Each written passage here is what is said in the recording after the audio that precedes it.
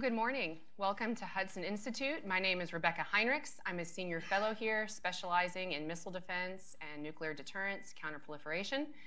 I have the privilege of hosting the director of the Defense Intelligence Agency, Lieutenant General Robert P. Ashley, Jr.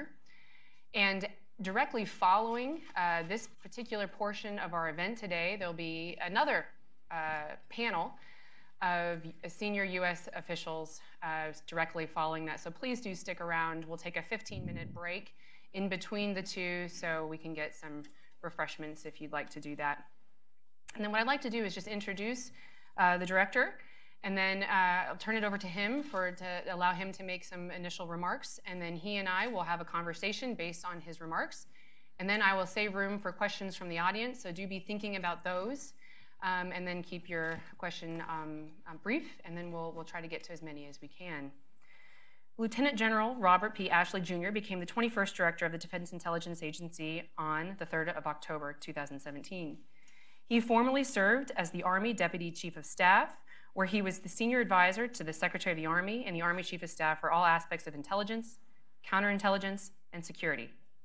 Lieutenant General Ashley is a career Army military intelligence officer with assignments in Fort Bragg, North Carolina, Washington, D.C., Fort Gordon, Georgia, and more. He has commanded at the company, battalion, squadron, and brigade levels with combat tours in Iraq and Afghanistan as a squadron brigade commander in J2. And I could go on, and he has a very illustrious career, and so I do commend his bio to you. But I do want to get to the point of his remarks here, and that is we'd like to have a conversation about the Chinese and Russian missile and nuclear programs. So with that, sir, I will turn it over to you. Rebeccah, thanks. Get up to the podium. So good morning, everybody.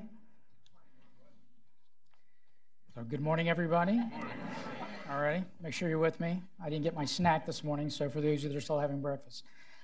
First, let me thank the Hudson Institute for hosting the event and the opportunity to speak with you today about the Russian and the Chinese nuclear modernization trends that we're tracking.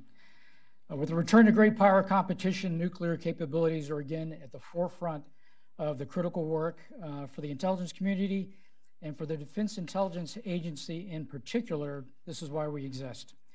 Our core mission is to understand foreign military capabilities and to provide decision advantage to our senior leadership. So let me start with Russia. After working together for decades to achieve real nuclear reductions, Russia is upgrading the capacity of its nuclear forces. We assess its overall nuclear stockpile is likely to grow significantly over the next decade. This assessed growth is primarily driven by a significant projected increase in the number of Russia's non-strategic nuclear weapons. Russia is adding new military capabilities to existing stockpile of non-strategic nuclear weapons, including those employed by ships, aircraft, and ground forces. These nuclear warheads include theater and tactical range systems that Russia relies on to deter and to defeat NATO or China in a conflict. Russia's stockpile of non-strategic nuclear weapons, already large and diverse, is being modernized with an eye towards greater accuracy, longer ranges, and lower yields to suit their potential warfighting role. We assess Russia to have dozens of these systems already deployed or in development.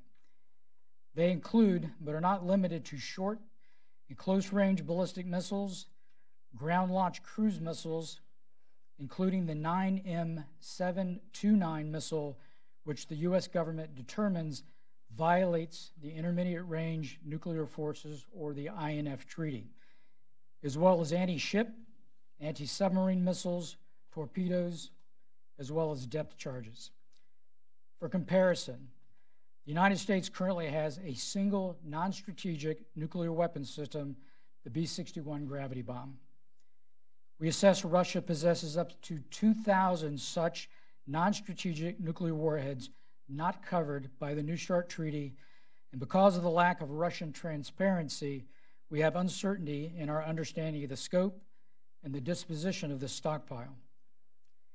Accurately accounting for these non-strategic nuclear weapons is not only complicated by the lack of transparency, but by their dual nature capability. Most Russian systems lack external distinguishing features that would allow the observer to differentiate between conventional and nuclear variants. Where limits or reductions have existed, such as with the INF Treaty or the 1992 presidential nuclear initiatives, the United States assesses that Russia has not fulfilled them. This is exemplified by the development of the 9M729 ground-launched cruise missile. By 2015, Russia had completed a comprehensive flight test program consisting of multiple tests of the 9M729 missile from both fixed and from mobile launchers that appear to be purposely designed to disguise the true nature of their testing activity as well as the true capacity of the missile. Now, while compliance determinations such as the INF Treaty are ultimately determined by a U.S. Interagency Policy Committee, I want to be clear about the role of the intelligence community. It's the job of the intelligence community to analyze those activities that have implications for countries' international obligations. The IC does not use the word compliance, but rather characterizes actions as inconsistent with the intent of such treaties and uses those assessments to help inform the interagency process. So from an interagency standpoint, the U.S. has determined that Russia's actions have strained key pillars of arms control architecture. These include the Chemical Weapons Convention, Open Skies Treaty, the Vienna Documents, and the Treaty on Conventional Armed Forces in Europe. In addition to the anticipated growth in non-strategic nuclear weapons, Russia claims to be developing new warhead designs for strategic systems such as a new high-yield, earth-penetrating warhead to attack hardened military targets like the U.S., Allied, and Chinese command and control facilities. Russia's development of these new warhead designs and overall stockpile management has been enhanced by its approach to nuclear testing. The United States believes that Russia probably is not adhering to the nuclear testing moratorium in a manner consistent with the zero-yield standard. Our understanding of nuclear weapon development leads us to believe Russia's testing activities would help it improve its nuclear weapon capabilities. The United States, by contrast, has foregone such benefits by upholding a zero-yield standard. Russia's ongoing comprehensive buildup in both its strategic and non-strategic nuclear forces is made possible by sustained and prioritized investments in its nuclear weapons development and its production infrastructure. By 2013, Rosatom had developed and modernized dozens of experimental facilities, and Rosatom's budget has increased roughly 30% in real terms from 2010 to 2018 to support these and other operations. In contrast to the United States, during the past decade, Russia has improved and expanded its production complex, which has the capacity to process thousands of warheads annually.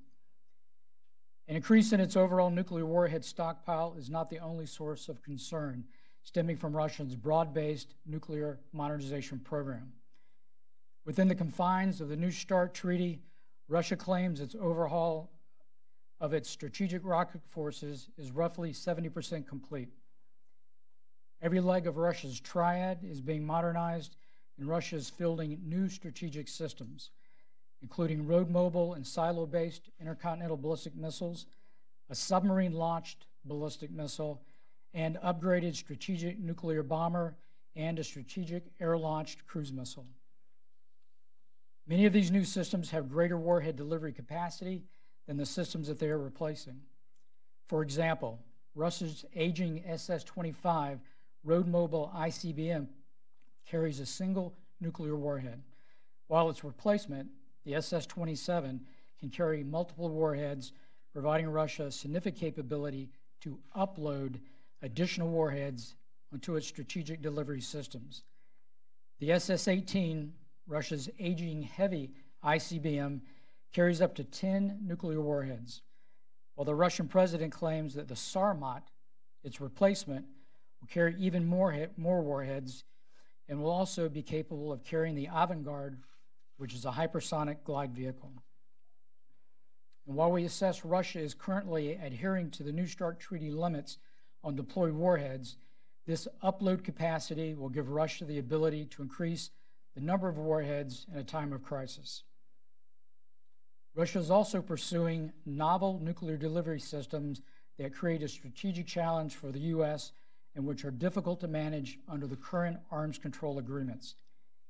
In March 2018, President Putin unveiled these systems, which include an intercontinental range, nuclear-powered, nuclear-capable underwater drone, a nuclear-powered, nuclear-armed intercontinental range cruise missile, an air-launched ballistic missile, and Russia also continues to modernize its existing automated nuclear command and control launch system known as Perimeter.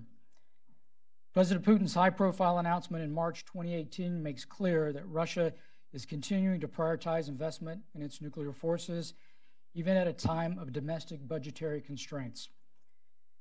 These new nuclear capabilities have come at the expense of other Russian defense priorities, such as the development of a new aircraft carrier.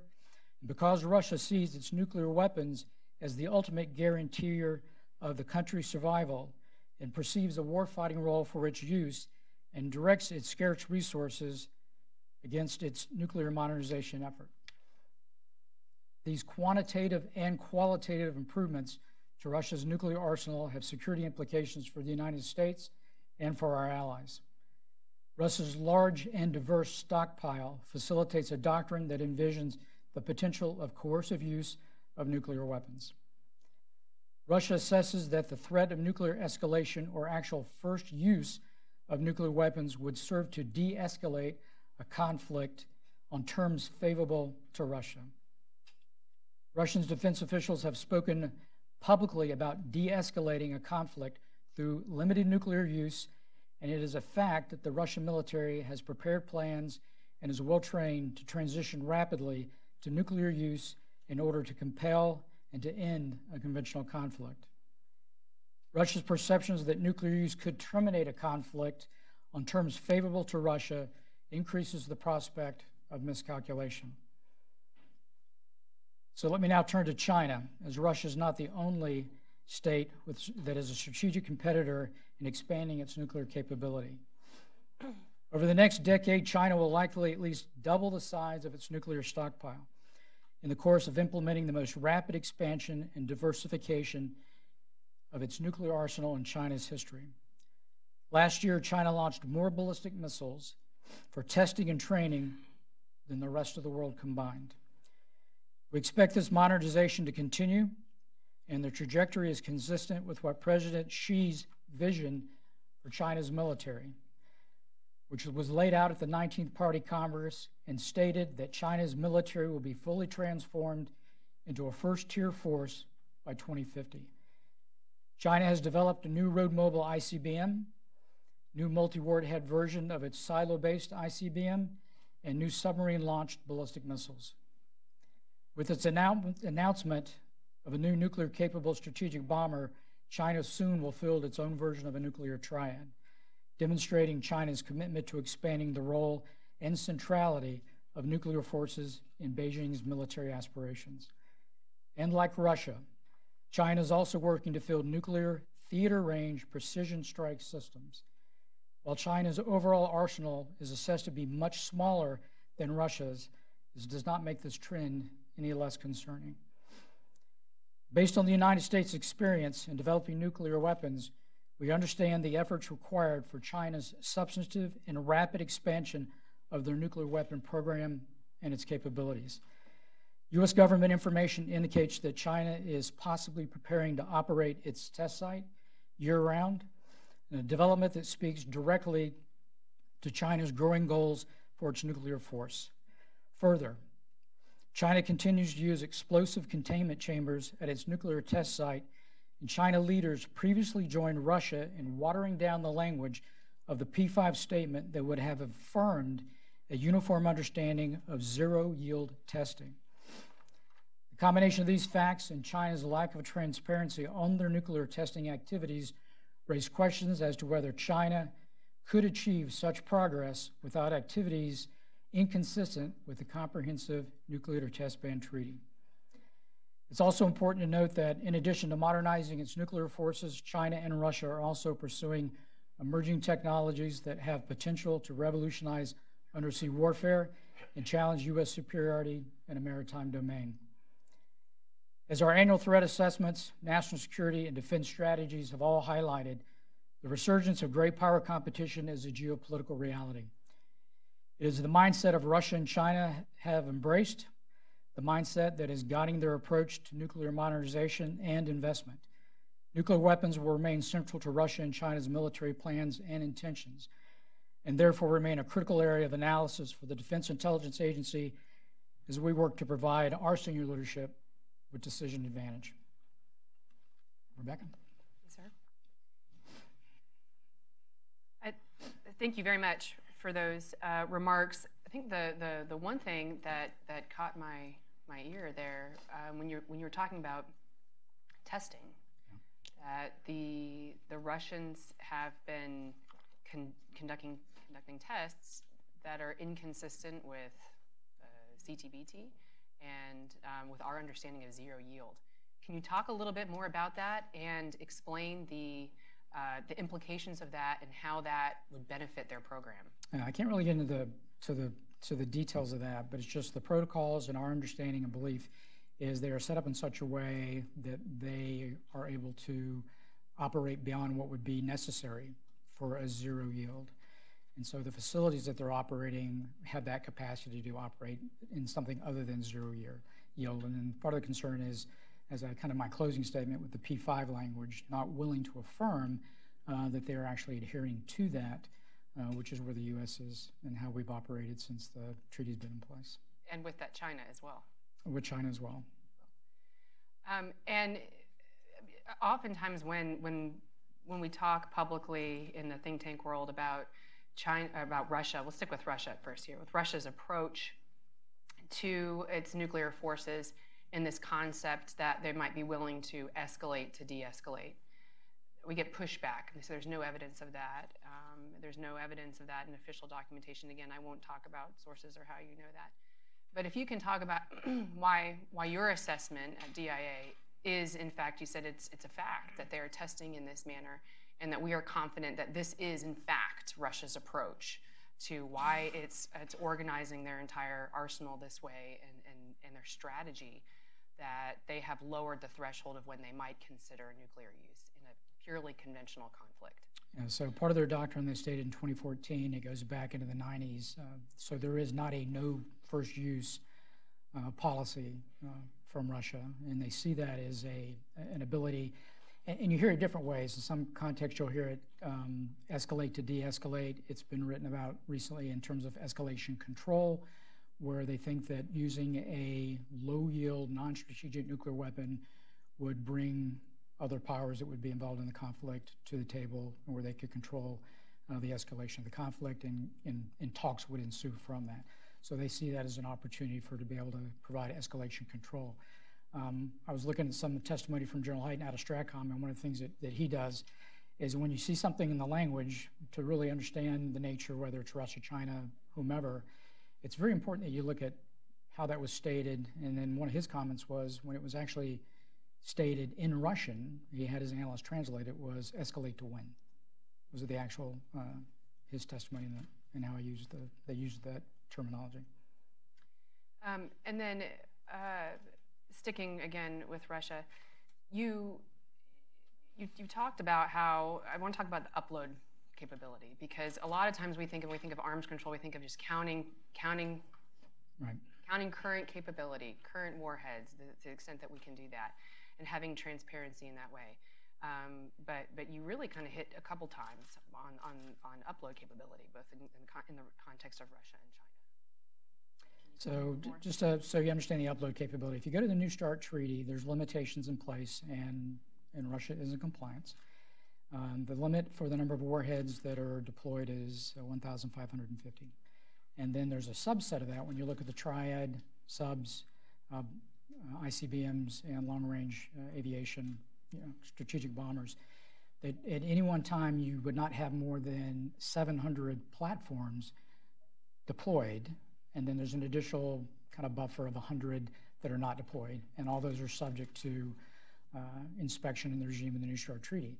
When we talk about the upload is, as you build additional capabilities that go through the modernization, you have additive capacity inside those delivery systems. So you have an additional capacity for additional warheads. So just think of it, you got extra space to bring more warheads in a time of a crisis or conflict. So you could quickly move beyond that limit of 1550 in a time of crisis. And then last one on Russia for now. I thought it was interesting that you talked about how its forces are designed to deter NATO or deter and potentially defeat if it came to that. And then you also said China in terms of Russia, the way they think about their nuclear force. Can you give us a little bit more information on that how Russia views China in this particular context? So I'd just say in terms of great power competition, all the nations look at every other nation as a potential competitor, and they look at those capabilities. So you wouldn't singularly say that there's an alliance there. There's a relationship. I would say that I would describe it as more transactional than it is anything else. But when Russia or China or the U.S., whomever is developing those capabilities, they develop it in such a way that they can use them irrespective of who that enemy may be. And I just kind of bring that out in the context that is a possibility as well. Okay. And then let's switch over to China, and then I'll take your questions, so please be ready for that. You said that the Chinese have tested more missiles than the rest of the world combined. I think in a year's time. I don't remember the. I'd have to go back and look at the year, but in the recent time, yeah. In the recent time. And then my understanding is that's really been sort of China's approach to its military upgrading strategy it sort of pivots on its missile program. Can you talk a little bit about the missiles that the Chinese have that, had they been party to the INF Treaty, they would be in violation because they have INF range missiles, and in fact, I think it was cited previously openly, 80 to 90% of their entire missile force would be in violation of the INF Treaty had they been party to it. Yeah, so in testimony, I'll go back to both the STRATCOM commander and the Indo-PACOM commander. In testimony, I've talked about, they used the word 90%. I've not actually gone out and made that determination, but I would imagine it is a significant part of the inventory. So things like the DF-21, which is an intermediate range ballistic missile, the 26, or the 21, which is a medium-range ballistic missile, all could be used in that regional context of South China Sea, in the Indo-PACOM, and were they signatories of an INF-like treaty, those would be subject to that. So a large part of their inventory would be subject to a future version of some kind of an INF treaty. And right now, they're not signatories to anything other than the comprehensive test ban. And again, I have to go back and check. I understand they signed it in 96. I don't know that they have ratified it, although the Russians signed in 96 and ratified in 2000. But your analysis would conclude that the Chinese are modernizing their nuclear forces in a way that would be inconsistent with the desire to comply with a standard of CTBT that we would be comfortable with. That's our belief in terms of what we're seeing in the testing regime. But the other part, you have to look at where China was in the 70s. So their first ICBM was developed in the 70s. The first road mobile around 1999, it was one of the parades, and it was operationally deployed around 2000. So part of that rapid growth is because the capability did not exist in the kind of capacity that Russia or the U.S. has had in the past. So that's been a significant investment that they've made in terms of them catching up capacity really over the course of the last 15 years. Okay. We've got some time here for a couple of questions. Yeah, we'll go here first, and there, if you can just state your name and organization, and then your question, sir. Yeah, Michael Gordon, Wall Street Journal.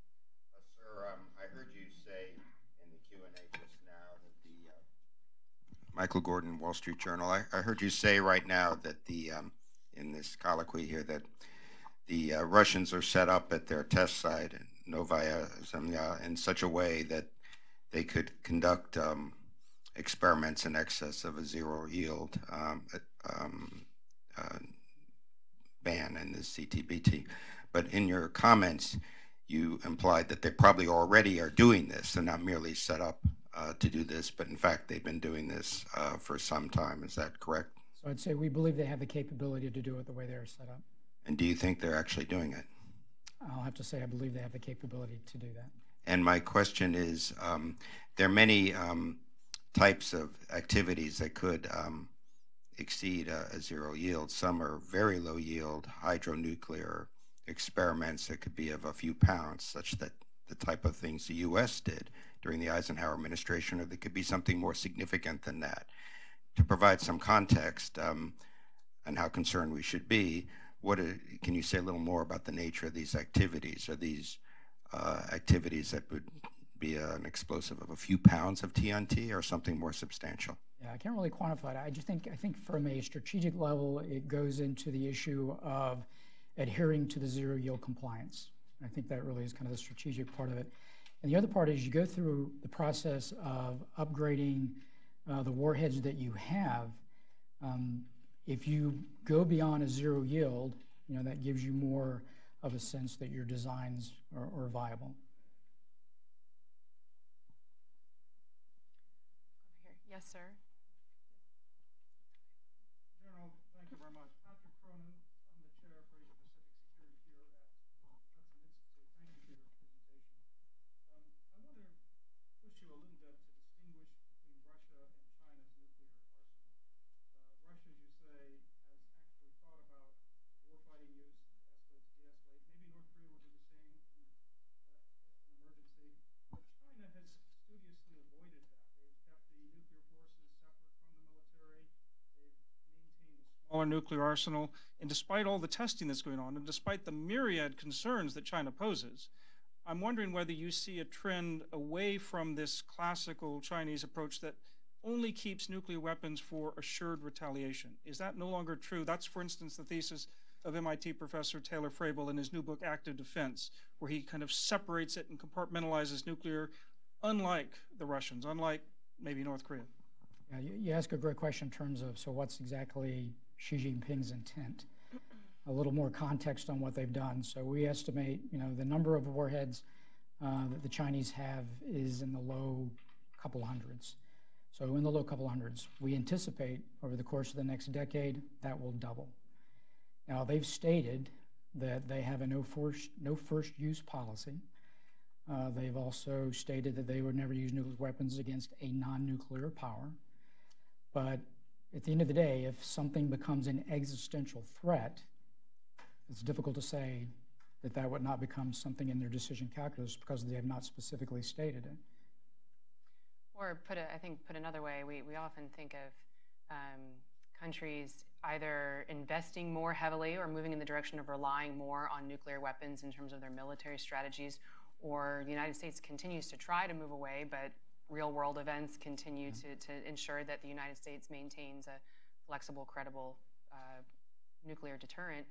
But trend lines are not positive in terms of the Chinese's reliance on nuclear weapons in their military strategy. I would say the trend lines are, increasing. And it's not just in the nuclear. If you look at all the domains, what they have done in terms of modernizing the military across aviation, and a big area, not the subject of this topic, is really the space counterspace aspect of how the Chinese are approaching warfighting from every domain, but there's a significant investment in their nuclear forces. Yes, sir, up here in the red tie. Thank you very much for doing this, and welcome, General. Thank you for the public comments. My name is Guy Taylor. I'm the National Security Editor at the Washington Times newspaper, and at the risk of asking too much of a policy question, I wanted to go back to the future of the INF. And I wonder, would you say, based on your analysis of the Russian and Chinese postures, that there is a positive way forward vis-a-vis the pursuit of a new INF treaty that includes both Russia and China? and the United States, and possibly even other parties, and who might they be? Thanks. So I think you got a follow-up that's going to get more on the policy side. What I do understand in some of the comments that are made by the Chinese is they're less likely to be interested in a multilateral and how they see relationships with other nations is much more on a bilateral basis. And just to remind you all too, we will, after we wrap it up here with the director, please do stick around because we're going to have a really great policy conversation with senior Trump administration officials to talk about some of these policy implications. So please do stick around for that. Yes, sir, over here in the dark blue tie. Thank you, Rebeccah. Daryl Kimball with the Arms Control Association. General, I just wanted to follow up on Michael Gordon's question about your statements about Russia's compliance or non-compliance with the Comprehensive Test Ban Treaty.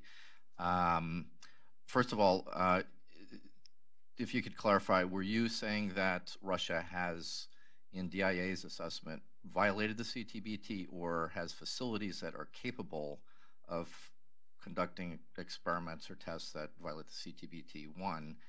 And two, were you saying that Russia has resisted or has not stated that it shares the United States definition of what the CTBT prohibits, that is a zero-yield test ban? Yeah, I'd have to go back and look at the specific language, but my understanding is that they've not affirmed the language of zero yield, so there's not an agreement to what that means. Were you aware that in April of 2017, Deputy Foreign Minister Rebeccah wrote a public op-ed that said that the CTBT prohibits nuclear test explosions no matter what the yield? I've not read that. I can point that out to you if you would like afterwards. Thank you. I think it almost doesn't matter on that particular point if the Defense Intelligence Agency has assessed, though, that they're still acting in a way inconsistent with our understanding of zero yield. I can deduce that that means that they do not share the same understanding as the United States, which is zero means zero. So yes, sir. Go to the next question here. General Jonathan Landay with Reuters. You talk about how Russia and China are increasing their development of nuclear weapons and modernizing, but I'm wondering, because of the reemergence of this great power competition, but I'm wondering to what extent they are reacting to the United States modernization, beginning with the development of the Stockpile Stewardship Program, all the billions that were poured into that, the billions that were poured into the modernization of U.S. nuclear warheads, and what's going on right now, the massive U.S. modernization, nuclear modernization program. To what extent is this are they reacting and trying to catch up with the United States, or is this just something that they undertook independently of where the United States has been going? So the China and the Russians are going to see us as competitors, and so they're going to want to make sure that they have capabilities that they can deter either U.S. or allied or NATO operations, whether they go into the Indo-Pacific region or if they go into Eastern Europe. So I think it's a natural evolution that they add those additional capabilities and shore up their defenses, and it's not just on the nuclear side of the house. It's maritime, it's space, counterspace, and again, I think that's another area that's rich for discussion, is the investments we've seen in space, counterspace. So it really is, it's a whole modernization across multiple domains. You know, we've been involved in a CT fight, and they've watched us. They've watched us in Desert Storm, they watched us in 2003, and they saw the capability of the U.S. military, and they took great note in the lacking capability that they had, and have made those investments to shore up where they saw their weaknesses. If I might just, the director commented in his initial remarks that a lot of these modernization efforts the Chinese and Russians are taking are happening now, whereas even though the United States has a modernization plan and program, it's not taken, we're not seeing the fruit from that for years still. You mentioned the fact that we have the B-61 gravity bombs compared to what the Russians and the Chinese are having in terms of that capability. So I hear that a lot, that pushback that it's in response, but really, in my view as an analyst, we're the ones that are asleep at the switch in terms of the sense of urgency we have to actually compete credibly with what the Russians in particular are doing, and then now with some of this new information with what the Chinese are doing as well.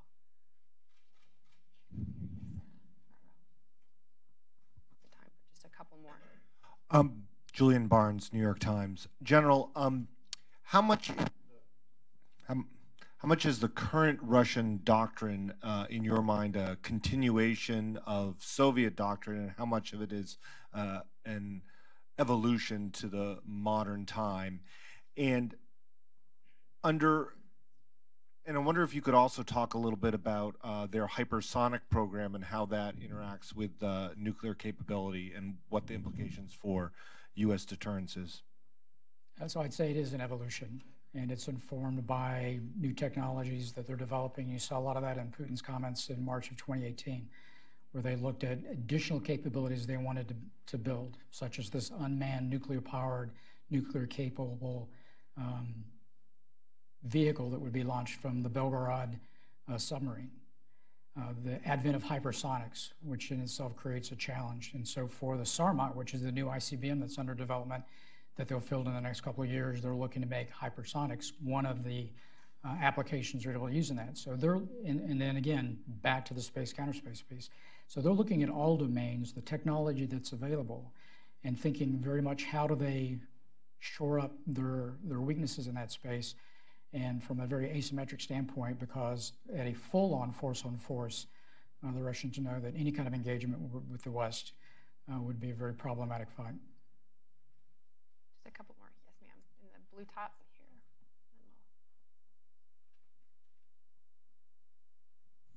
Hi, I'm Soyeon Kim with Radio Free Asia, and I know today's topic more focuses on China and Russia, but I want to take this chance to get some brief comments on North Korean issue, if you don't mind.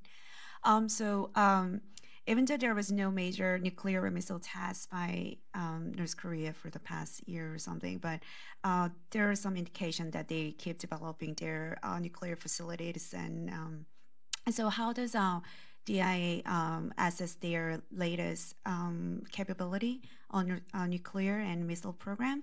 And also we saw there was a few short-range ballistic missile tests by North Korea. And how do you see they're likely to test more amid this negotiation stalled? Thank you. So let me just kind of compartment part of that discussion. Go back to what's our core mission. So for the Defense Intelligence Agency, our core mission is to understand the operational environment, and it's to understand foreign military capabilities. So while talks either have paused or continue, that does not change what we do every day we come to work. We still continue to look, assess, and try to understand the capability that Kim Jong-un possesses across all domains of the warfighting capability he's building. So we watch all that closely. We continue to look for indications of warning, developing new systems, which I can't get into all the details obviously here, but it has not changed our focus. We continue to watch everything that's taking place very closely, because again, it gets back to making sure that when our policymakers or when our senior leaders go into those negotiations, they have as much information about what those capabilities are, what is being stated in a public forum, and what we may understand that may be, in fact, be happening but is not being disclosed. We have time for maybe one or two real quick ones. Yes, sir, and then depending on time, we'll come back. Greg Tillman, board member of the Arms Control Association. General Ashley, can you tell us anything about the arming of the 9M729 ground launch cruise missile? Clearly it's nuclear capable, but it seems to have a conventional mission, unlike the U.S. ground launch cruise missiles, which were deployed in the 1980s and then destroyed under the INF Treaty. Yeah, it is a dual capable. So it could be configured either with a nuclear capability or conventional. And as I had stated in the comments, the challenge is there's no discernible markings on that particular cruise missile that would let you know if we see it in a deployed status, whether in fact that is a conventional version or if that's a nuclear version. But it is dual capable. Yes, sir, the back. General, my name is Don Kirk. I'm a journalist, spent a lot of time in Korea. Following up on this North Korean issue, you said you keep on briefing on the capabilities, but what are the capabilities and what are they doing? And to what extent are they receiving advice from Russia and China and cooperating with Iran on nuclear development? Thank you. So one of the really challenges you have when you're in the intel community is what you can say in an open forum and what you can't. I would put what you just asked me all in kind of the what I can't say in an open forum. I appreciate the interest, and I can only assure you that we watch that with a laser focus, but you're asking me things that I can't really disclose in an open forum, but I do appreciate your question. All right, one last question over here. Good morning, General, and thank you for being here. My name is Julian Kyle Lewis from the American University here in Washington. During the Cuban Missile Crisis, President Kennedy and the Attorney General at the time really had to sit down and strategize on how they would incrementally reassure the American public of our ability to protect the homeland, because there were a lot of confused and scared people at the time. And I was hoping you could illustrate for us our strategy as leaders in the United States to reassure citizens that we're able to, protect our kids, keep us safe, protect our colleges. We can still go to football, baseball, basketball games, and live the lives that we all hope that we can enjoy. Thank you very much. So I'm going to punt your question to the next panel because that's really what they do. But I appreciate the way you framed that. Because when somebody says, what do you do for a living and why do you get up in the morning? I get up for exactly what you just talked about.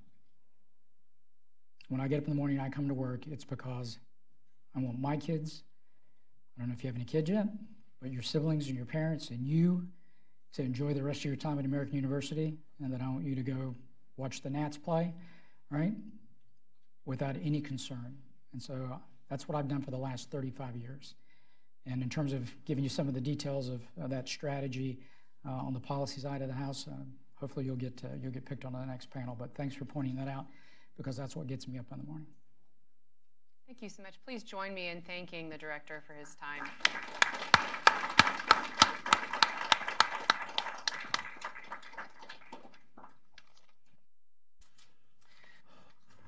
Well, thank you all for sticking around for the second portion of this event.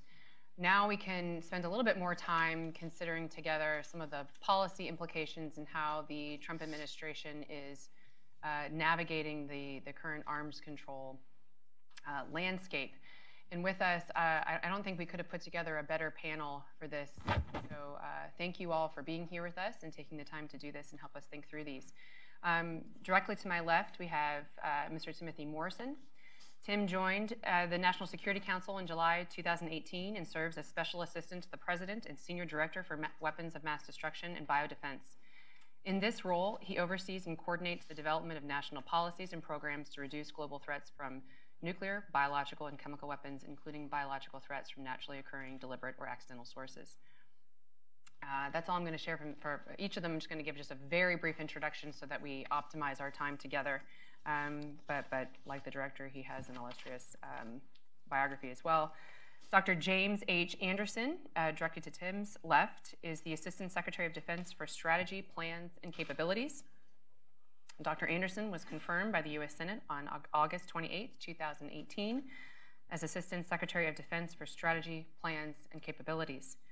Dr. Anderson is responsible for advising the Secretary of Defense and the Undersecretary of Defense for Policy on national security and defense strategy, the forces and contingency plans necessary to implement defense strategy, nuclear deterrence, and missile defense policy, and security cooperation plans and policies. Dr. Anderson ensures that the department's program, budget, and posture decisions support and advance senior DoD leaders' strategic direction. And then directly to his left, Mr. Thomas Donano. Did I say that right, too? Deputy Assistant Secretary for Defense Policy, Emerging Threats, and Outreach, Bureau of Arms Control, Verification, and Compliance. Mr. Donano was appointed by President Trump in October 2018 as Deputy Assistant Secretary of State for Defense Policy, Emerging Threats, and Outreach in the Arms Control, Verification, and Compliance Bureau.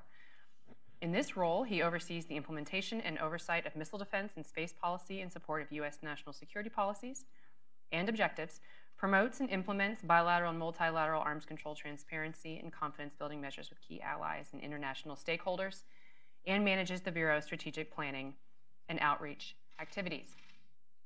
And then what I intend to do is have each of our panelists provide just a few minutes of opening remarks. of what they think are some of the key points that we should take away with us today. And then we'll have a little bit of a conversation here on the panel. And then I will leave some room at the end, again, just like the last opportunity for questions from the audience. So please do be thinking about those. And with that, I'm going to turn it over to you, Timothy. Thanks, Rebeccah. First of all, I'd like to express my appreciation to Hudson for hosting today's event on the administration's new era of arms control.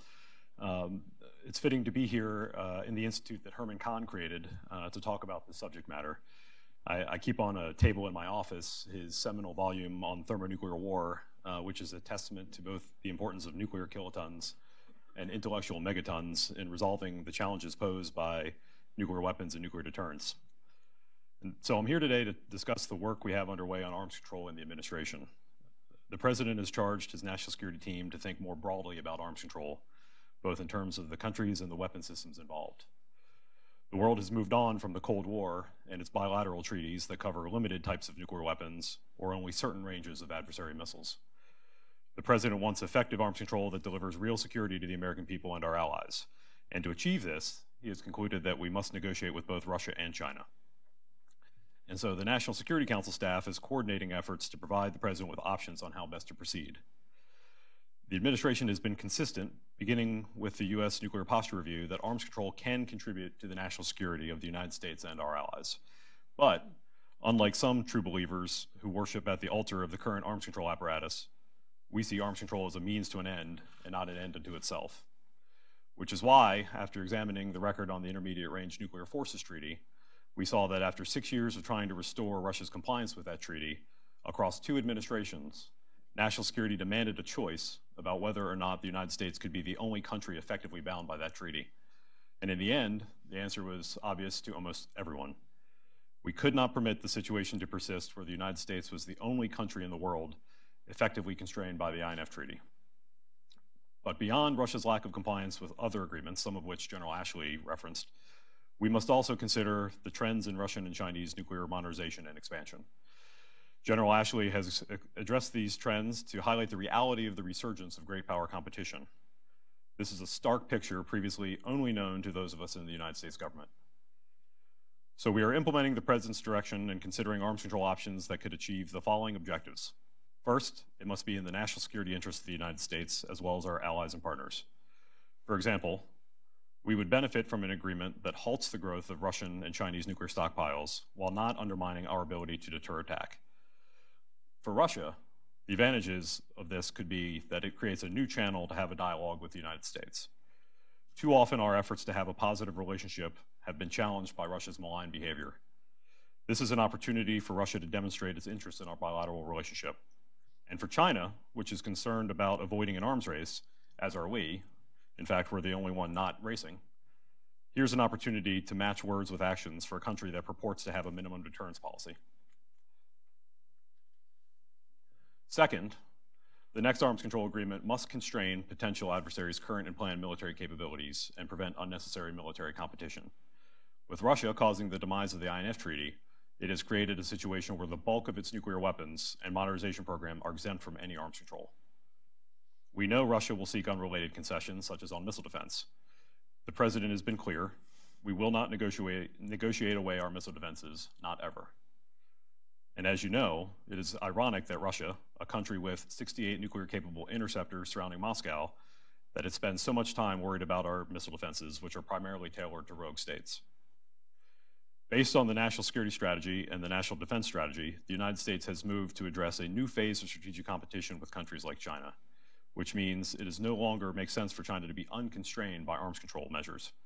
China has nearly completed fielding its nuclear triad, and it is growing its nuclear capability rapidly. So we should find a way to persuade China to see that limiting its nuclear forces now will ultimately be in its favor before it embarks on a costly arms race. The United States and our allies will be safer as a result. Third, while each agreement must be tailored to its objective, the most successful arms control treaties have included robust verification measures. Rigorous verification mechanisms increase our ability to confirm compliance and detect violations in a timely and enforceable way. Finally, we must ensure compliance with timely and substantial consequences for violations of arms control. The previous administration said the right thing, and I quote, "Rules must be binding, violations violations must be punished, words must mean something, end quote. But it failed to follow through with action. This administration has actually held those who violate arms control treaties accountable, as we have done with the INF and Open Skies treaties. By doing so, we have attempted to not only make Russia pay a price for its noncompliance, we have upheld the credibility of arms control as a viable national security tool. We know that bringing Russia and China to the table will be challenging, so we are considering what inducements we may have to use in order to convince both countries that this effort is in their interests as well. We are clear-eyed in this administration that arms control is a means to an end. A signing ceremony is not the goal. In a piece titled On the Objectives of Arms Control, my friend Michael Crapon quoted Herman Kahn, who stated that arms control's goal is, I quote, to improve the inherent stability of the situation, decrease the occasions or the approximate causes of war within the system, and decrease the destructiveness and other disutilities of any wars that actually occur, end quote. And President Reagan reasoned that, quote, everybody would be a loser if there is a nuclear war. These are, I think, the motivations behind President Trump's push for a new era of arms control. If we break out of Cold War thinking about arms control, we may be able to achieve a truly effective treaty that provides real threat reduction and not simply a treaty that limits what's easy and defers what's hard to someone else on another distant day. Thank you. I'd like to thank Hudson as well for hosting this event. Earlier in my career, I worked at a think tank myself, so I'm well aware of the value that think tanks provide to the contributing to the public policy debate. And certainly this issue here carries a lot of weight, and it's a great opportunity to discuss this with this audience. I'm James Anderson. I'm the Assistant Secretary of Defense for Strategy, Plans, and Capabilities. As mentioned, I have nuclear weapons and missile defense in my portfolio. I'm going to pick up on a couple points that Lieutenant General Ashley mentioned in the previous hour. I'm going to amplify a few things contextually about Russia and Chinese modernization programs. I will also contrast those modernization efforts with our own, because I think there are some sharp contrasts. And then I'll close with a thought on how this impacts, what this means for the potential of multilateral arms control. So Russia's modernization is broad. It's long-standing. It's well-resourced. It includes a lot of different systems. The size and the scope are particularly noteworthy. As mentioned by the director of DIA, they have a considerable capacity to upload nuclear warheads on their existing and projected systems. They have a significant capacity to produce nuclear warheads. They have an estimated 2,000 non-strategic nuclear warheads that are not covered by the New START Treaty. We have but a fraction of that number. They also have, as announced by Vladimir Putin in March 2018, they are developing some novel systems. And some of these are really strange Lovian in their orientation. You know, a nuclear-powered autonomous submersible vehicle that can transit oceans to deliver multi-megaton warheads. But stepping back, the numbers are significant, but it's even more significant, I think, to put this in a broader context. And here I'm referencing Russian behavior, particularly in the last decade as we are now in this era of great power competition. Things have done to try to remake the map in Georgia and the Crimea. Their assertive, sometimes bellicose rhetoric when it comes to nuclear matters, some veiled threats. It's all very troubling in a larger context. And we also have to concern ourselves with the PRC, because here too there are some important and noteworthy developments. China has, we estimate, doubled its defense budget in the past decade. And as I mentioned the last hour, our projection is that they will at least double the size of their nuclear arsenal in the coming decade. They are moving towards a nuclear triad, so they would be the third country to have an air, sea land component of nuclear deliverable vehicles. President Xi has also called for a first-tier military force, and we see, not just in the nuclear realm, but across the board, very assertive Chinese modernization with intermediate range missiles, with hypersonics, building aircraft carriers, amphibious capabilities, artificial intelligence, and so on and so forth. So this, combined with the context of their behavior in the Indo-Pacific region, in particular very assertive efforts in the South China Seas, is very troubling.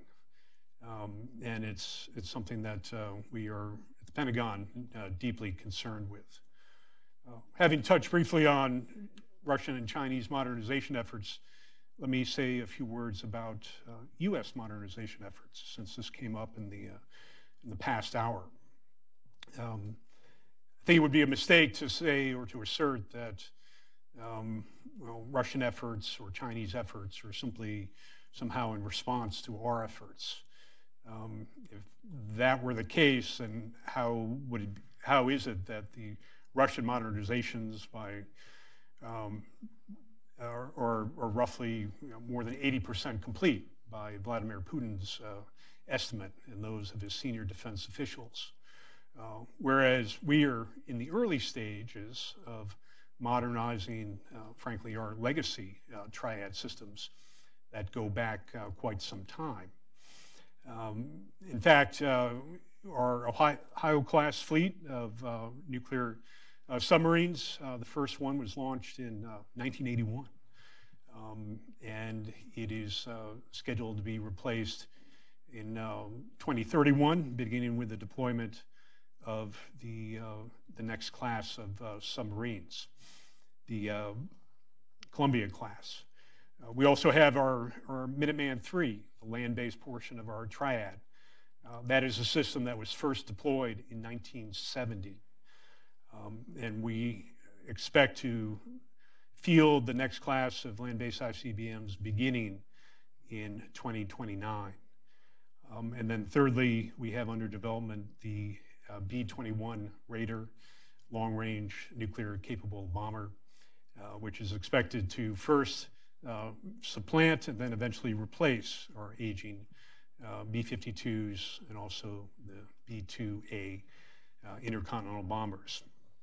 So these systems have enjoyed a great deal of bipartisan support, and we feel they are essential to keep our nuclear deterrence safe and modern and effective. And really, because of the lifespan of the existing systems, the choice here is not between keeping systems or replacing them. It's between replacing them or losing them altogether, because as they age out, they become unsafe, and as they become unsafe, that undermines deterrence. A couple other points of contrast is we are not building new nuclear weapons, and that differs from Russia and China. And as mentioned earlier, our non-strategic nuclear warheads are very small in number compared with a significant Russian arsenal. Another point of contrast concerns transparency. We have been very transparent about our force posture and our nuclear numbers, and the same cannot be said certainly of the Chinese nuclear arsenal. We have estimates about what we think they have, but there's a certain opacity there, which is certainly troubling. So looking forward, our modernization efforts, as I mentioned, are absolutely essential. Our nuclear arsenal is the backstop of our military operations around the globe. It forms the insurance policy for everything we do. And these modernization efforts should not be considered some sort of sacrificial pawn for arms control. But what they do is they provide a strong nuclear deterrence, and they also empower our diplomats with a strong hand as they pursue opportunities of multilateral arms controls with our competitors. Arms control can help manage strategic competition, can help with predictability, and can also help reduce the chances of miscalculation. The principles that we adhere to are outlined in our Nuclear Posture Review, the NPR, which came out in 2018.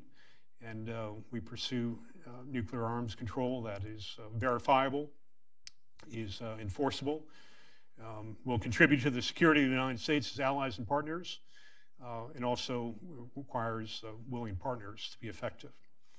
And given the dynamics and the fact of China's trajectory, it is altogether fitting and legitimate to seek to include them and bring them to the table with Russia, as the president has articulated. So with that, I'll turn to my State Department colleague and turn it over to Tom. Thanks, James. Thanks to the Hudson Institute for having having us here today. I agree with James.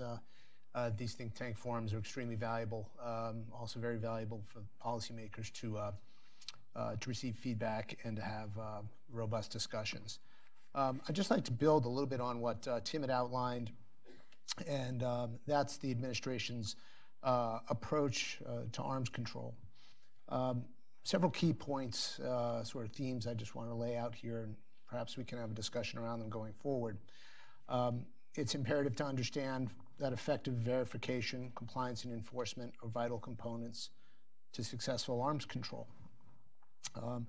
I think, as Tim mentioned, arms control is a means to an end, not an end unto itself, that end being the national security of the United States. A couple key points I want to build on, Tim had mentioned. Number one is the withdrawal from the INF. And on August 2nd, we anticipate the United States has announced it will withdraw from the treaty unless Russia comes back into compliance. What I think is important about that episode, and really is at the core of the arms control philosophy of the administration, is that even though we've shown our willingness to withdraw from a treaty, I think one of the things that's very important that we want to talk about today and going forward is we have not withdrawn from the process of arms control. I think the president's made that very clear. My bosses, Secretary Pompeo's made that very clear. And we look forward to engaging both Russia and China robustly, with open minds, but also with open-eyed. Be very clear-eyed about where we're at and what we want to accomplish going forward. As the president has asserted, for arms control to be effectively contribute to national security, all parties must faithfully implement their obligations. That gets to the trust piece. As James mentioned, you must have willing partners across from the table. And we intend on engaging both Russia and China in good faith. We're confident that we can achieve an outcome that advances the national security of the United States. I want to talk a little bit about the State Department's role here, just a little bit about what our Bureau does. People readily know and talk about, and I'm sure everybody in this room, about Reagan's Trust but Verify comments in 1987 in Reykjavik. But it was actually in 1982 in PDD 65 where he outlined 4 key tenets of an arms control regime that I think are as important today as they were in 1982. I'll just run through them real quick. Number 1, compliance with the provisions of existing and future arms control agreements is essential to their success and therefore to national security. Effective verification is necessary to ensure compliance with those agreements. Verification serves to detect and deter possible violations of an agreement and provide timely warning of threats to our national security. Verification is necessary to assure the confidence of the Congress and the public at large that specific arms control measures are compatible with our security. And for effective arms control, the government needs to be organized, prepared to deal with all aspects of arms control monitoring, verification, and compliance issues in a systematic, orderly, and timely fashion. That was from November 1982. I actually brought it with me. I carry these things around. And I think every one of those points, the last one is what Tim does at the National Security Council, and organize the government based on our leadership, based on the President's guidance, based on my Secretary's guidance, to engage robustly to achieve an arms control outcome that is in the interest of the American people. As we all know, 37 years later, lots has changed. As James and General Ashley pointed out, our competitors are aggressively modernizing. What we do at the State Department has to evolve as well. Verification capabilities must evolve. This is some of the work that we do at the State Department with partners at DITRA and the Department of Energy and National Labs and some other partners that we have just sort of quietly, methodically, and professionally continued to develop verification mechanisms that are critical, as I outlined, that really underpin an arms control agreement. And as technology has changed, we continue to invest and look at the next family of verification technologies. Again, we do it sort of quietly, but it's absolutely critical to the work for policymakers and negotiators to know exactly what we can and can't verify. So I think that's important, again, some of those key historical underpinnings for arms control and where we're going forward. With that, I think I'll stop and we'll turn it back over to Rebeccah. Thank you. Great. Thank you very much for those very beneficial remarks. The first question I have is just on my mind is, as we approach the possibility of either extending the New START treaty or perhaps negotiating another treaty, the question that I continue to have and that many others have is, clearly today we've heard that that there are some other things that the Russians are doing that are just outside the bounds of New START. They're tactical or theater nuclear weapons, and some of the other things that they're doing that perhaps aren't in the spirit of the treaty but are still in compliance with the treaty. Does the New START treaty, though insufficient, provide us greater transparency? It's useful for trust building, verification, to at least the strategic element of the Russians' nuclear program? Or does it hamstring the United States disproportionately in a way that perhaps it would be fruitful to negotiate a different treaty? I'll turn that over to Tim first, if anybody else would like to comment on that. So I think from our perspective, the New START treaty is a discussion and a decision the President will make at some point next year. I think from his perspective, given everything we heard from General Ashley, what we need to focus on is the comprehensive nuclear threat. And General Ashley spent a lot of time talking in some detail, some for the first time, on the full scope of the Russian and Chinese programs. And so, for example, I think General Ashley talked a little bit about the up to 2,000 non-strategic nuclear weapons the Russians have. Well, we don't have as much insight into those capabilities as we would like, precisely because Russia has refused to talk about those things in the context of arms control. So we have limited verification, we have limited inspections. And so there's a significant question with respect to whether or not the Russians are interested in extending New START. They have these contrivances that they have hurled against us and the prior administration on how we've converted our ballistic missile submarines and our heavy bombers. And so we've got to establish whether or not the Russians are interested in extending the treaty. But I think the higher priority is to look at the totality of the Russian and the Chinese programs because we have so much time left on the clock for New START and figure out, can we get to an arms control agreement that covers more of the systems that threaten the United States, and not just the systems that Russia, for example, wants to talk about, and acknowledging that China would just as soon not be in this discussion. That's not necessarily the end of the story, right? We get to say what's in our national security interest. Is there anything else either? I'd just say one point on New START is, as Tim alluded to, the President will make a decision. There is time to come to this determination whether to extend or not. The treaty does not expire until February 2021. And then I have to ask this too, because I know that this is something that critics will say it kind of sounds like a poison pill to try to get the Chinese interested in an arms control agreement, because in order to be interested in an arms control agreement, you have to be incentivized because you're at a disadvantage. But if you look at what the Chinese have, their massive missile force, and I say advantage because you might think of, well, no, because they have so many fewer long-range nuclear capabilities, but their missile capability, there's a missile gap between what the United States has in the region and what the Chinese have.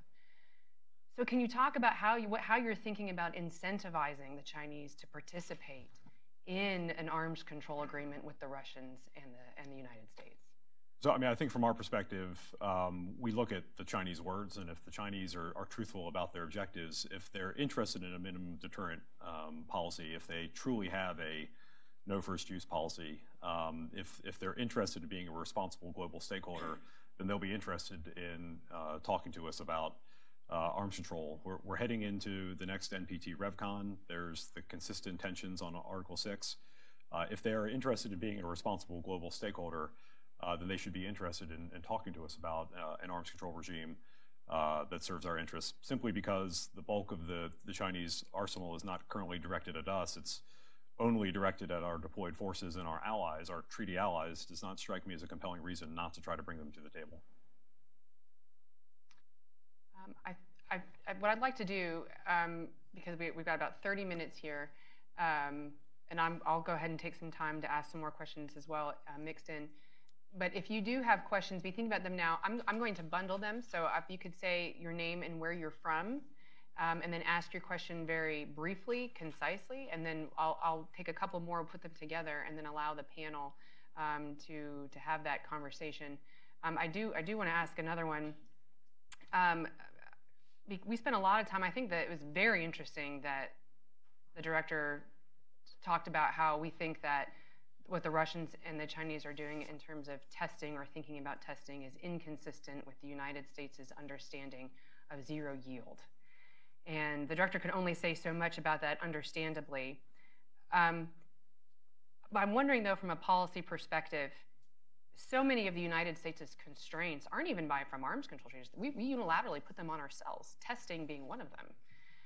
And clearly, the Russians and the Chinese seem not to have that same desire or feel compelled to actually put that unilateral testing on themselves.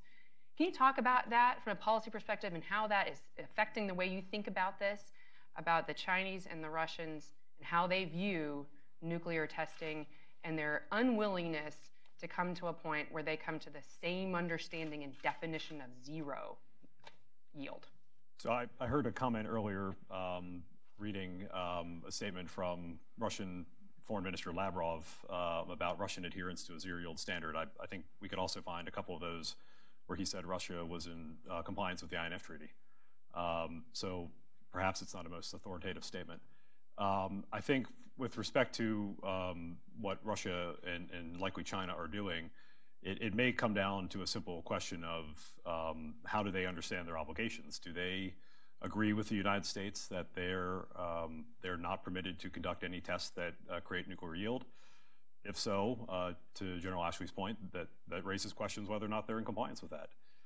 If they, on the other hand, believe that the CTBT allows them certain liberality with respect to these kinds of issues, then maybe they think they are in compliance with the treaty. I think General Ashley was clear that we believe Russia has taken actions to improve its nuclear weapons capabilities that run counter or contrary to its own statements regarding the scope of its obligations under the treaty. And so, Russian and likely Chinese actions speak for themselves. Any additional comments on that point? Okay, great. And with that, yes, sir, please just say your name, organization, your question, and then we'll take a couple more with it. Patrick Malone. I'm a national security reporter with the Center for Public Integrity, and this is for Dr. Donato specifically. What's the State Department's perspective on whether Russia has simply capabilities for a yield test or whether it has actually conducted them? And then if there's another question, we'll take that. Yes, sir. Hi, Harrison Kramer with National Journal. You mentioned briefly that you believe China, if they want to act as a responsible global power, will be interested in arms control conversations, but I was hoping you could get a little bit more into detail about what the United States is able to actually offer to bring them to the table. And then if we have one more, yes, sir, and then we'll go ahead.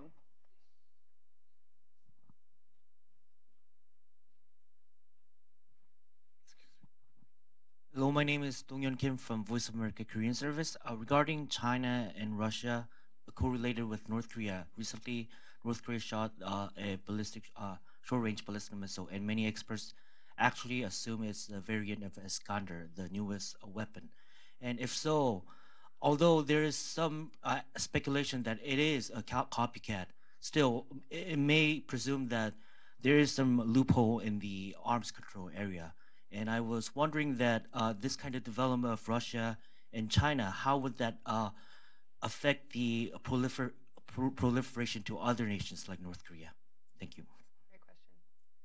Okay, we'll just take those three, and then if any of the panelists want to tackle those, in what order? We can take the first one on whether or not we think that they are testing, or the Russians, or if they're behaving in such a way that it's possible that they would be able to, even if they aren't now. I think that was put to. Do you want to talk about sure. compliance? I just wanted to say quickly, I think General Ashley had talked about that we believe that the Russians are probably engaged in that sort of testing. I would defer back to what Tim's comments were, and I think the broader context of the testing discussion is consistent with the way we're approaching our other treaties. Tim mentioned it in his opening remarks. Treaties or agreements where one party is in compliance or two parties are in compliance and one is not, that's unilateral restraint. And I think what General Ashley talked about this morning, and James may want to weigh in on this, is that this is an advantage that these competitor states, Russia and China, are using to seek a strategic advantage over the United States. So I think you have to look at the totality of violations, if you would, or behavior that's indicative of the intentions to gain an advantage over their adversary. Nations engage in agreements on arms control to their national advantage, and they'll do so until that they're challenged. And you can only, again, I think Tim mentioned it, you can't have an agreement unless there's a willing partner, almost exactly what the president said, to sit across from the table and have trust is really the underpinning of how we approach arms control. So that's how I would answer that question. Tim, did you want to? I mean, I think it's been a bedrock principle of President Trump and this administration that you can't have the United States held to a standard alone.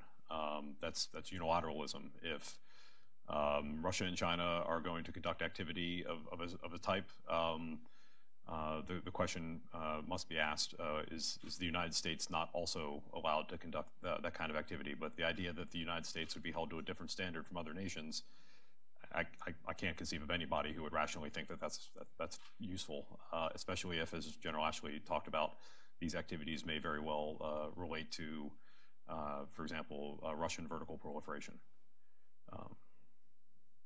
The second question, I think, directed inducements on how to bring China to the table. Again, I think it's a question of matching words and deeds. If China truly does believe that they only need a minimum deterrent, if they truly believe that they have a no first use policy, if they truly do not want to engage in an arms race, this is an opportunity for them to demonstrate that to the world. So they will be given that opportunity. And I think that's the extent of what I'll say in this venue.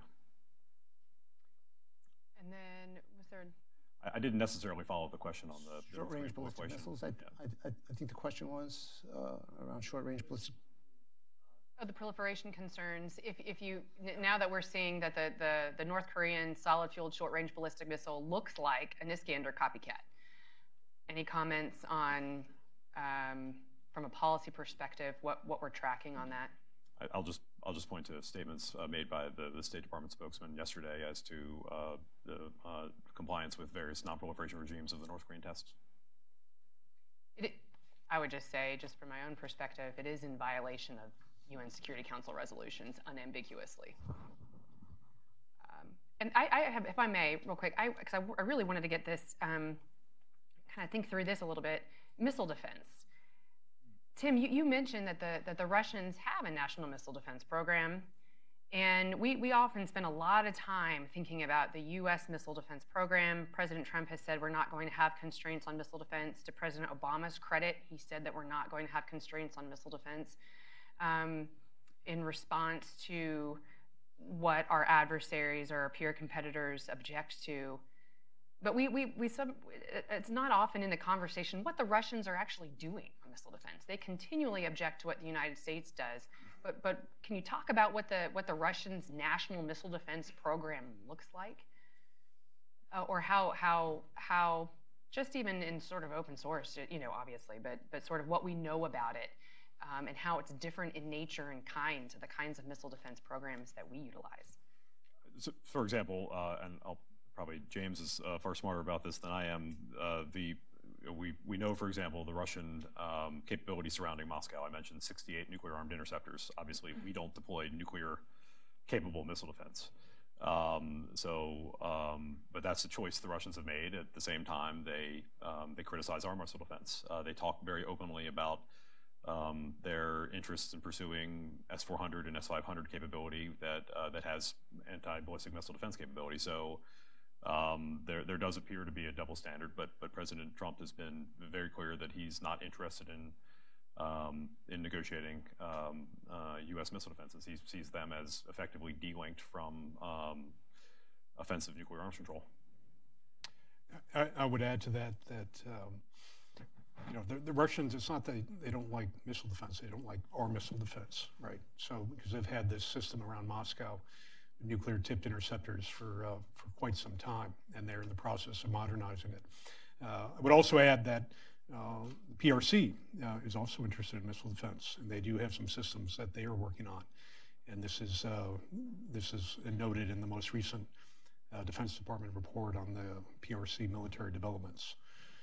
So it is a bit of a double standard for them to critique our missile defense, which, by the way, is directed at rogue states and the threats that they pose. And then sticking on the missile defense topic for just a moment, I have noted that the Trump administration's missile defense review is the document that lays out the strategy for our country and missile defense, and it was supposed to follow the other documents as we now think about great power competition. And it does talk about the Chinese and Russian missile programs and their missile defense programs to a certain extent, and that the United States now has to consider defending against some of what they have. But it was really light on specifics in the missile defense review. And if you look at the budget, there's a lot of continuity with the previous administration, in contrast to President Trump's remarks during the rollout, which is that, hey, we're going to move into a missile defense policy that really isn't, we will no longer kind of self-constrain and only handle the rogue threat. So can you talk about some of the ways that we're thinking about missile defense as something that is stabilizing, that empowers and emboldens diplomacy, that helps deterrence, especially as we think about the Chinese and Russian nuclear missile programs? So the Missile Defense Review was rolled out a couple months ago, and it does go into some specifics about what we're doing now and what we're investigating. I mean, it focuses essentially on defending the homeland as the first priority, and our existing missile defenses at Fort Greely and Vandenberg are designed with the rogue threat in mind. We are also very determined to protect allies and our forces abroad in the regional context, particularly when we think about the Russian and PRC anti-access area denial capabilities. So there's a lot of work being done there in the European theater, for example, with our NATO allies. And then a third piece is talking about advanced technologies. as we look into the future. And in there, the MDR talks about some promising technologies with respect to, for example, boost phase intercept, with respect to lasers, and so on, which are being studied very thoroughly. The MDR actually has a list of about a dozen tasks within it that are being looked at right now. Well, most of them are on a 6-month deadline and will be completed by the end of the year.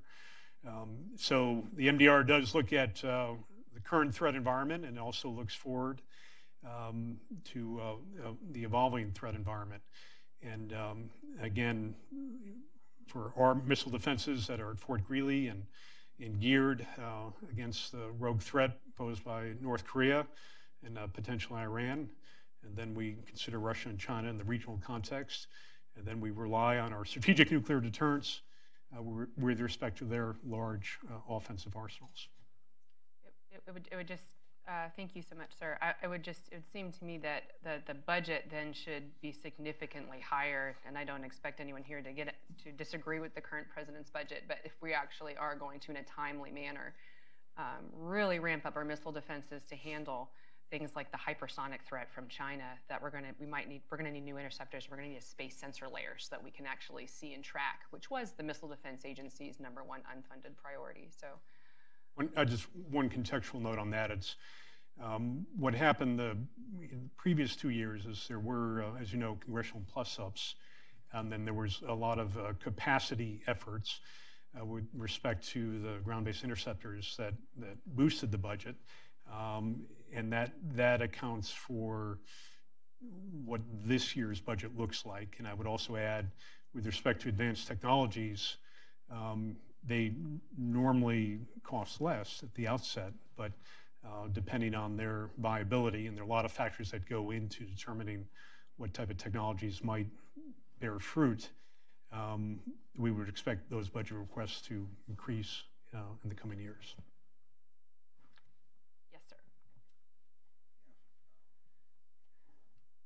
Because this is nuclear testing is an important issue, and there may be some confusion about what's being asserted here, I would just like to take 1 minute and ask you, this panel, to clarify it. First, for Mr. Morrison, can you say what efforts have been made to try to work out any of these concerns diplomatically with the Russians? Have you made an effort? Have you proposed transparency measures of any kind?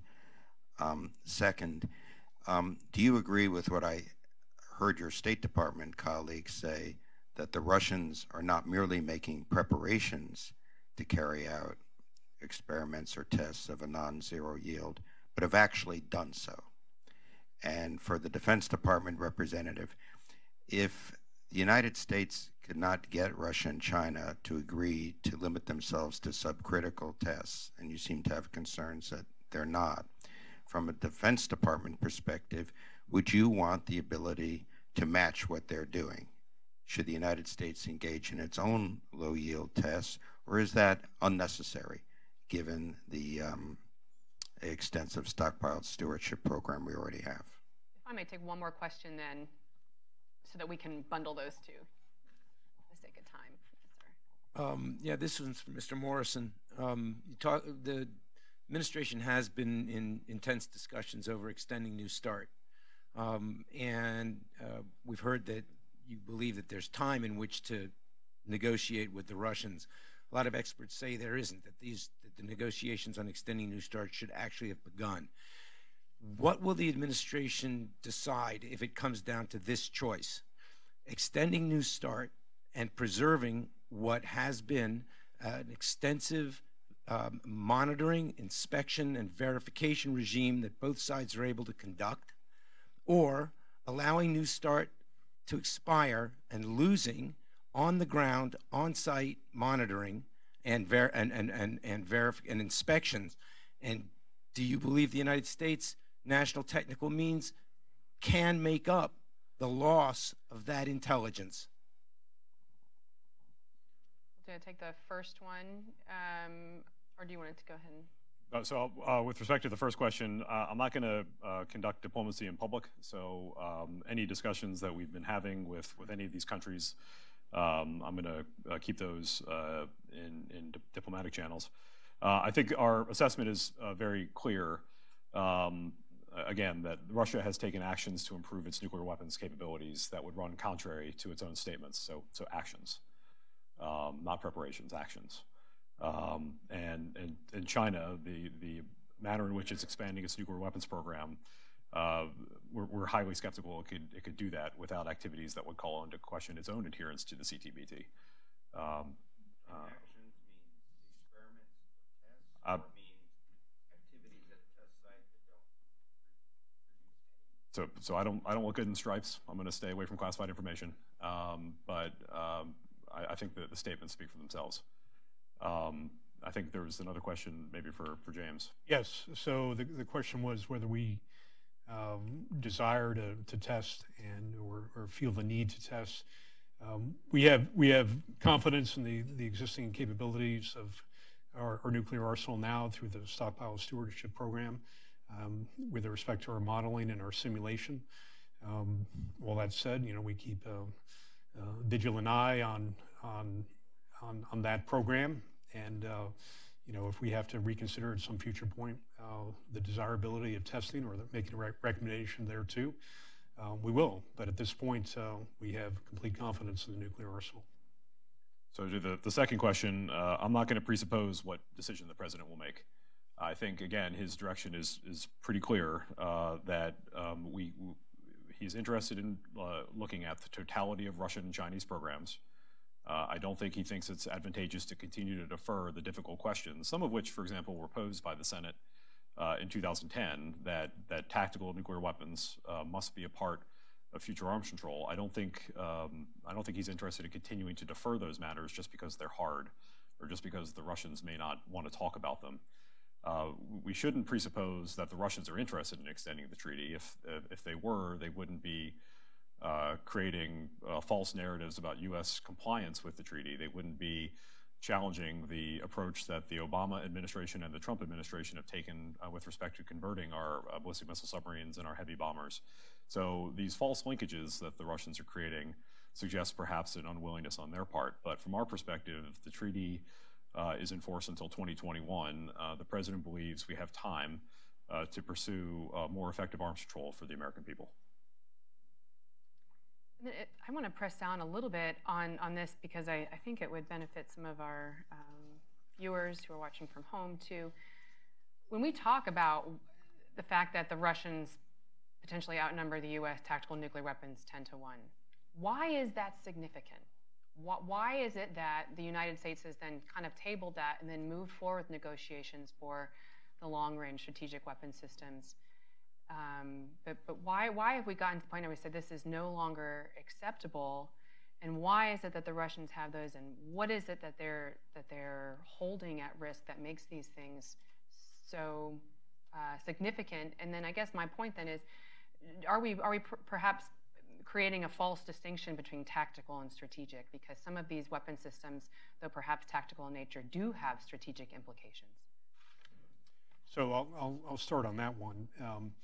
The Russian tactical or non-strategic nuclear weapons, they are based on a wide variety of different platforms, right? Some of which Lieutenant General Ashley mentioned in the previous hours. We're talking about surface to surface. We're talking about artillery shells. We're talking about torpedoes, depth charges, and so on, and even nuclear-tipped interceptors. And the challenge is that in the European theater, those warheads, those delivery systems, combined with rather aggressive statements by senior Russian officials against the backdrop of Russian behavior in recent years,